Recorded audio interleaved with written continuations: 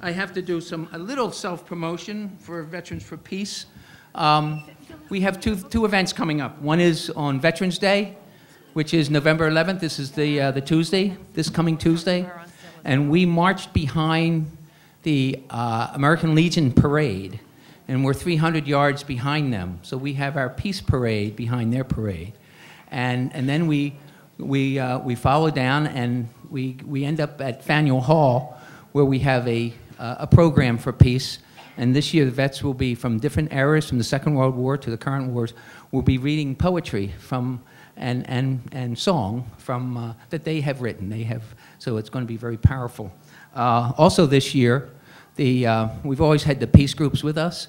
So United for Justice and Peace and Mass Peace Action will be having a standout at 12 o'clock at Park Street Station on what is going on in Syria and Iraq right now. And then at 1 o'clock, they will come over to Beacon and Charles and will join our parade and all the way down to Faneuil Hall. So, how many veterans in the room? Just raise your hand. Great. Ann and Will. I'm the coordinator for Veterans for Peace for the greater Boston area. And all my songs have a little story, but I'm going to make this brief. The American Civil Liberties Union and the National National Lawyers Guild had petitioned the Boston police to let them know how much surveillance they were doing of the peace groups, and they were ignored. And then they asked that through the Freedom of Information Act, they wanted to find out what was the extent of the surveillance of peace groups, and that was ignored. And then they filed a federal lawsuit, and they ended up getting all this stuff. And I went and I spent over 2 hours at the ACLU's office going through all these films of all the Occupy and peace demonstrations and whatever. And then there was a lot of written documents and whatever. And in the written documents it said, Veterans for Peace, an extremist organization, blah, blah, blah, blah, blah. And I said, wait a minute, we know who the extremist organization is. And, you know, people like Carlos and Melita, you know, people like Ann, people like Will, you know, we're known as extremists. Guess what? We're all known as extremists, everybody in this room. And so I went home, and which is very typical of me, you know, throw me in jail, you're going to get a song. And I went home because I was significantly pissed off and at that designation, and so I wrote a song, Extremist. So this is the song Extremist, and it's dedicated to all of you.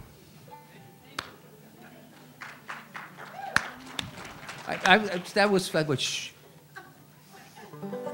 I wasn't clapping for myself. I was just quiet, third graders. Oh, there you go. Oh, there you go. There you go. So if you want to sing along with it, it's an easy song. It goes, they call us all extremists because we're out here in the street. How unpatriotic. Veterans for Peace.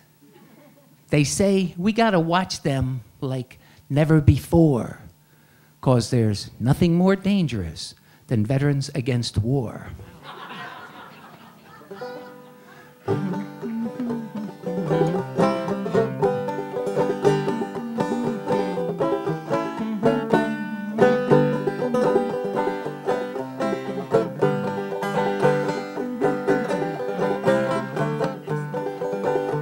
Well, they call us all extremists cause we're out here in the street.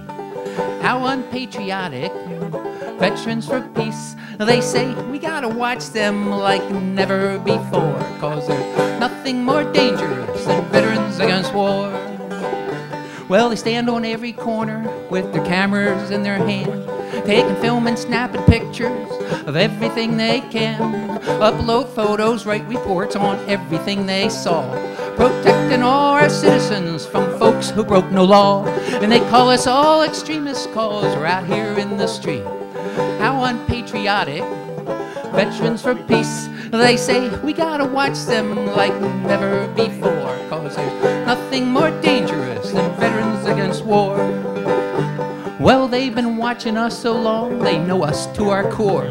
They know we're peaceful veterans who know the cost of war, because we've seen the horrors and the price we always pay. They've got to document everything we do and say, and they call us all extremists cause we're out here in the street. How unpatriotic, veterans for peace. They say we gotta watch them like never before, cause there's nothing more dangerous than veterans against war. Well, war's a racket, Smedley said 80 years ago. 30 years of fighting, he once ran the show. A two-star major general who had something to say. When we go to war, a few profit, many pay. And they call us all extremists cause we're out here in the street. How unpatriotic, veterans for peace. They say we gotta watch them like never before, cause there's nothing more dangerous than veterans against war. Well, they can listen anytime to anything we say. Eyes and ears are everywhere thanks to the NSA. Read our emails and our tweets, monitor our calls. Fourth Amendment, just be damned, cause they're above the law. And they call us all extremists, cause we're out here in the street. How unpatriotic, veterans for peace. They say we gotta watch them like never before, cause there's nothing more dangerous than veterans against war. Well, they got Homeland Security, FBI, and DIA. State and local police, don't forget the CIA. Why we are so important, a clear danger to the land. Can't let this love and peace thing get too far out of hand. And they call us all extremists cause we're out here in the street. How unpatriotic, veterans for peace. They say we gotta watch them like never before, cause there's nothing more dangerous than veterans against war. Well, they got their brick, play all their tricks, and wasting all our dough. All those files and photos with nothing much to show. So we raise our voices here today to let them know it's time. Stop hassling the peace groups, go back to fighting crime. And they call us all extremists cause we're out here in the street. How unpatriotic, veterans for peace. They say we gotta watch them like never before, cause there's nothing more dangerous than veterans against war, cause there's nothing more dangerous than veterans against war. Thank you.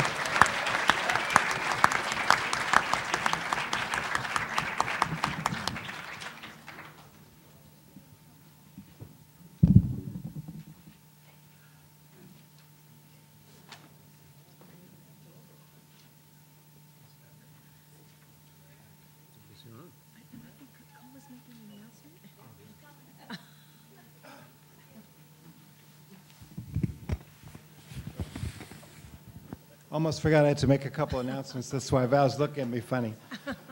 Just two quick announcements. The first one is that in the workshops we have some students who are acting as recorders, taking notes, but we're short 2 recorders for the afternoon workshop because someone was sick.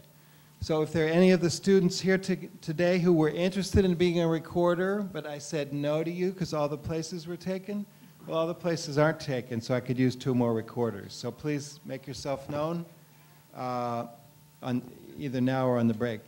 The second is the Mideast workshop. When we break this session, we're going to hold it in this room because you could just tell it's going to be too crowded in the room we had scheduled it in. So we won't go to room 56-114. That Mideast workshop will be here. Okay? So with that, I'm going to introduce Val Mogadam, Director of International Affairs at Northeastern University. Thanks very much, Cole. Thank you, everyone. And that was a terrific song that we started with. Yeah. Well, hi, everyone. I'm Val Mogadam from Northeastern University, and a shout out to my students who are here as well. Hi, everyone. I'm just delighted to be able to moderate, to chair and moderate this session. 2 of my favorite scholars and advocates and activists are here. So welcome to the plenary on U.S. foreign policy problems and solutions. Let me start by introducing our two panelists, our two guest speakers today. Phyllis Bennis, you've heard her already. I'm sorry, not yet. No, not yet. This is the first time. You will hear her again at the Middle East workshop.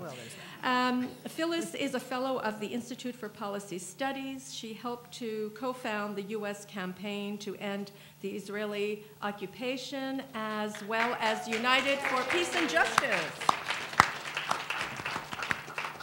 Her work is grounded in human rights, international law, and equality, and she works on opposing wars and occupations. She engages with broad U.S. foreign policy issues regarding war, the UN, and the Middle East. Her books include Before and After, U.S. Foreign Policy, and the War on Terror, and a set of, that's this book, everyone, and it's available for sale outside. And then a set of primers, which I just purchased, including this one, Understanding the Palestinian-Israeli Conflict, and others that deal with Afghanistan, the Iraq War, and the U.S.-Iran crisis. I first met Phyllis when I was a graduate student in Washington, D.C. at American University in the late 70s, early 80s. So I'm aging myself. And me. Thanks a lot. And no, okay, 80s. We were children. Okay, 80s. All right, yeah, we were like 16. Very premature. But she's just been so impressive all these years, and I last saw her in Paris at UNESCO when I was working there some years back, and it's just wonderful to see her again. Our next speaker is probably known to many of you in this room. Stephen Kinzer is a well-known author, journalist, and academic, currently at Brown University. A former newspaper reporter, the veteran New York Times correspondent, has filed stories from more than 50 countries on 5 continents, as well as having published a number of books. During the 1980s, Stephen Kinzer covered revolutions and social upheaval in Central America, as well as published his first book, Bitter Fruit, about military coups and destabilization in Guatemala during the 1950s. In 1990, the New York Times promoted him to bureau chief of its Berlin bureau, from which he covered the growth of Eastern and Central Europe as they emerged from Soviet rule, the so-called transition to capitalist democracy, I guess.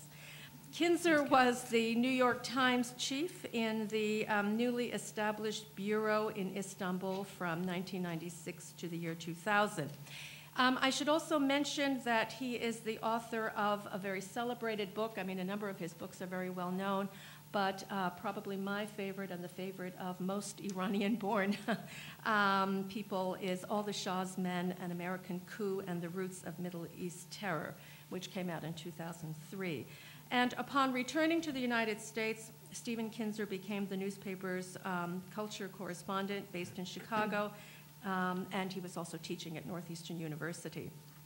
So, and as I mentioned, currently he's at Brown. So we'll start with Phyllis, Phyllis Bennis, followed by Stephen Kinzer. Each speaker will speak for 15 to 20 minutes, which should give us about half an hour for your questions and comments. So without further ado, Phyllis. Thanks, Val. It's great to be here. It's great to see all of you giving up an incredibly gorgeous Saturday afternoon for serious discussion about what do we do? You know, what's the strategy? Where do we go after this very grim election that showed us a lot of what lies ahead in terms of what we need to do, how much work there is ahead of us? You know, the U.S., when it comes to foreign policy, has a big problem. I mean, it has a lot of problems, but it has one very big problem. It has remained an empire sort of past the expiration date, when people in the rest of the world thought that empires were okay. You know, it's sort of like Israel. It came to colonialism too late to be okay as a colonial power, because by that time, anti-colonialism was the word of the day, and as a result, it's quite unpopular. And as the U.S.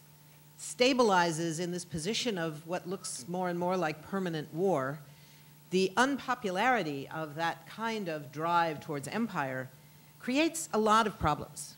Now, a lot of that, as we know, is rooted in the question of U.S. exceptionalism. This idea that it's not just that we can be militaristic, it's not just that we can try and be the police of the world, but that that's all a good thing. Why is it good? Because we're special. We're the shining city on the hill. We're different. And that whole notion sort of pervades everything we do.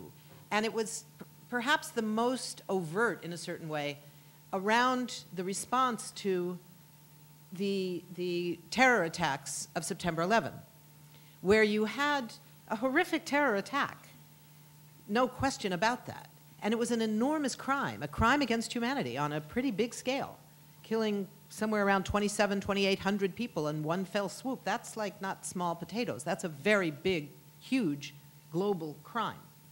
But the decision to answer that with a global war was something that no other country could envision, or that certainly the US would never permit any other country to say that it was now going to fight a war everywhere it chose, including perhaps in the United States, because it says, whether it was Britain or China or whoever, we're different, we're better, we're more important, and therefore we can take the world to war and make the world pay the price for this terrorist act because we say so. So this is a huge, huge problem, and it comes back, you know, are any of you classics scholars, classics experts? Good, because I always get this wrong, and somebody always comes up to me afterwards and says, no, that's not really the right translation, like I did my own translation from ancient Greece, right? But there's the Melian dialogues, you know, in ancient Greek history, where you had, it was basically a military scenario. You have the ancient Athenians, and they had their little democracy. They were creating democracy for the first time in the Western world, at least. We won't talk about African democracy and Native American democracy. But in Europe, the Greeks had democracy kind of, it was a slam dunk for them. And they decided that they needed strategic reach, they needed more land. So they went to the island of Melos, and they said to the Melians, we're taking your island. And the Melians said, we don't think so. And the Athenians said, well, sorry, but we're bigger and stronger than you are, so your island is ours, get out of the way. And the Melians said, well, what about this democracy stuff that you guys keep touting around the world? And the answer was, for us, there is democracy. For you, there is the law of empire, or the law of the powerful. This is very much the operative definition of international law as the US practices it. There was an incredible piece, I cut this out of the Times a couple of days ago. There was this article about a fairly grim situation, as the overall situation is very grim, in Syria. This particular article was about a scenario where al-Nusra Front Islamist extremists had overrun several towns and villages that had been controlled by local Syrian opposition fighters, and they had been forced to flee, and a lot of people had been killed. So what's the headline in the, sorry, not the New York Times, in the Washington Post? Major setback for U.S. in Syria. It's like, wait a minute, who from the U.S. was there? You know, it was a huge setback for people, Syrian people, not American people. But the framework, and we see it in the press, we see it in the government, is it's all about us. It's all about our rights. So this new war, whether we want to call it the Iraq War 3, we could call it the Global War on Terror 2.0, we could call it the ISIS crisis. I was using that for a while, then I thought it's a little too cute, especially now because it's not only about ISIS, it's about others as well. But whatever we call it, this is really the extension, a continuation, it's the latest iteration of a long-standing war, which is for resources, for power, for military bases, for control of access to resources for others. It's very much the same war, but in a slightly different context, in a global context in which there are some limits on the nature of empire. Some of them are economic. The U.S.